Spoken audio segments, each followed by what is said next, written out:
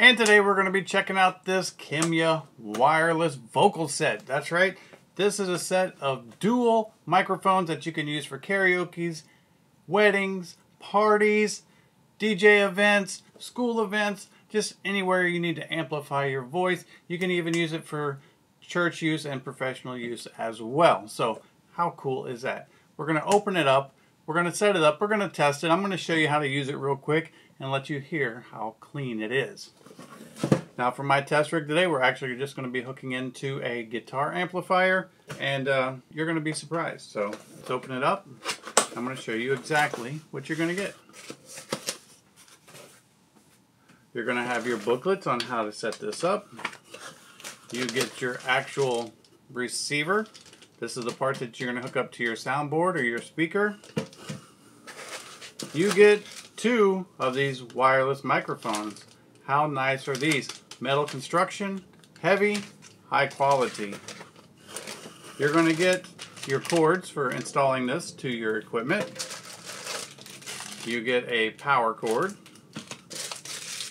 You get 2 antennas, and you get 2 anti-slip rings. So, very, very cool.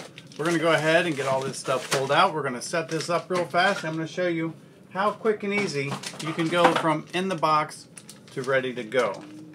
Now this does work on 50 different frequencies or 200 different channels.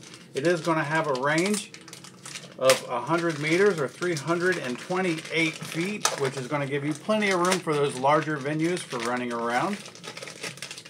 And look at these, man. You have LCD displays on here so you know what frequency you're on, so there's no confusion as to if these two are on the same frequency. And I'm going to show you how to get the cleanest setup and the quickest setup between these two as well. Now you do have to unscrew the bottom off here, and you do have to install your own 2 AA batteries. See how these go. Alright, we're going to go ahead and get this one set up, and then you just simply screw this back on, and this one is ready to go. Alright, so we're going to pull our cord out. We're doing all this real time. I'm not going to cut it. I'm not going to do any edits. I want you to see exactly how long it takes, because it's not too often you get a setup that works this well at this price.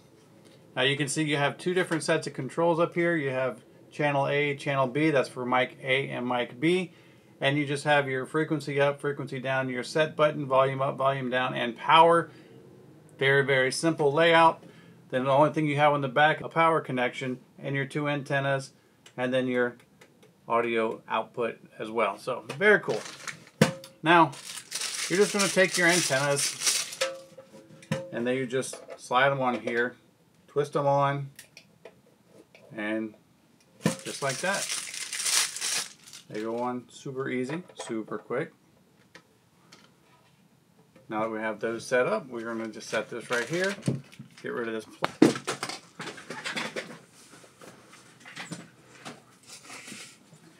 Hopefully they're durable too. We're about to find that out, because it did just roll off the table. Alright, we need power. Let's get power hooked up. I got a cord down here somewhere. There we go. We're just going to plug this into the back. If I can get a grip. Alright, we're going to take our audio right here. We're going to plug it in, and I'm going to plug it into my guitar amp down here. And just like that, everything is installed. So what we're going to do is we're going to power on the mic. You can see it's got its own little backlit screen, and we're going to turn on the unit itself.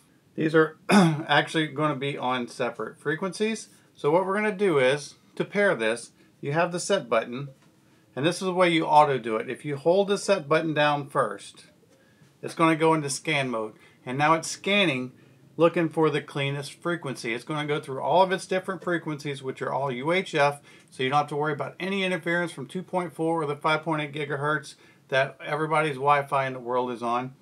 That's why they use the UHF bandwidth. Okay, and now it's ready to pair. So all you have to do is set the microphone down in front of this little infrared sensor. And that's going to send the signal to the mic right here. And just like that, it is now connected. This mic is now at 542, and so is the box. Yep, it's ready to go. So how cool is that? It's just that simple. Now with the up and down buttons, you can scroll up and you can scroll down to manually set your own frequency. And then if you just tap that set button, whatever frequency you selected is going to be sent to the microphone. And you can do that for each channel. So very cool, very easy. Now I'm going to turn my guitar amp on. And let's hope we don't get any feedback. I'll try to keep the mic from being too close. Whoa! Let's try that again. Because it is a guitar amp, so it is set on. It was set up for rocking and rolling. Sorry about that. I had like the reverb and all that on. But let's see. Maybe we turned all that off. Check 1, 2. Oh, see, we're working. Just that easy.